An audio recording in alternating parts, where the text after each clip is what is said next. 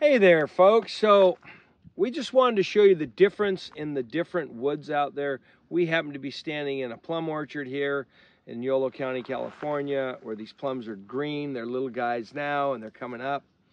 But what we wanted to demonstrate was we do get a lot of people asking about the crystallized clinker that's left behind, and it's mostly with our plum, and we want to show you the reason why and the difference between. So when we're harvesting these trees, this orchard's slated for us to take it out this next year. It's an older orchard. This would be representative of an older plum tree. They're not very big. And if you get in here closely and you look at this, you can see the way this bark grows and it flakes off, right?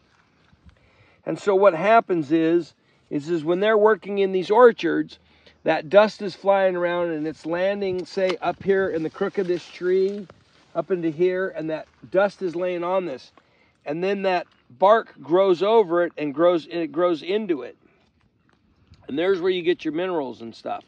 We believe that the bark is where the heat and the flavor is. In fact, we know it just from testing.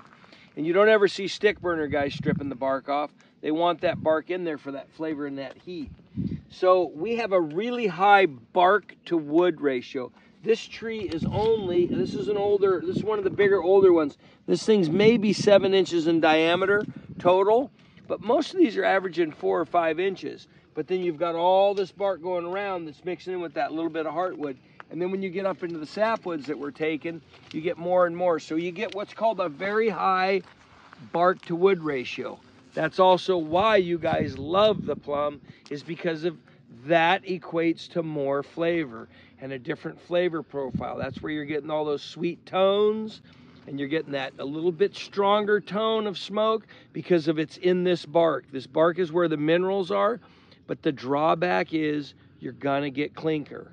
The thing about the plum pellets is if you're gonna do a long brisket cook, highly, highly recommend you blend that about 30% of plum to 70% of almond. You'll still get those nice sweet notes and those nice flavor profiles, but you won't get that clinker build up, and you won't have a flame out at hour 12, 13. We highly recommend that you go ahead and you mix it with the almond. The difference between us and every other manufacturer is we handle 100% of the process.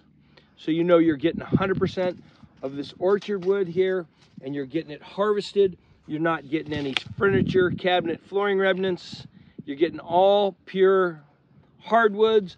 And when we say it's all plum, it's all plum. When we say it's a plum or an almond, you're getting that. And that's a big part of what we're doing that makes this so valuable to you as a barbecuer. That fuel really, really does matter on the flavor profile on what you're going to end up with. So that's kind of the tutorial on what's going on when you guys are seeing more of this. Make sure you clean your fire pots, especially with the plum. Also remember that this is the difference in premium barbecue. If you're using premium proteins, you want to use premium woods to end up cooking. The fuel matters. If you're using anybody else's pellet, you're not getting the guarantee. We're the only ones in the industry that harvest the trees, grind them, take them to our custom mill, and build them into a premium quality pellet. And so if you're using the Knotty Wood product, you know what you're getting. Everybody else just says 100% hardwood. That means they can be using furniture, flooring, and cabinet remnants. They can get woods from all kinds of different places. Most of these woods are alder. The reason why they're using alder, because it's readily available. It's the softest hardwood on the scale. It's high production, cheap to get, and easy to turn into pellets. The other thing you need to know about the industry out there and where we make the difference is they strip the bark off and they use it as a heat source to dry their wood. We naturally dry our wood, and then we make your pellet, so we get that custom artisan pellet that you can't get anywhere else. All these things are important to know, that these guys can source woods from anywhere, make these pellets. There's no regulation in the business, so we can all source woods from wherever and we can use them. So these are just some different tips that we want to point out to you. When you're grilling, the fuel is as important as the protein.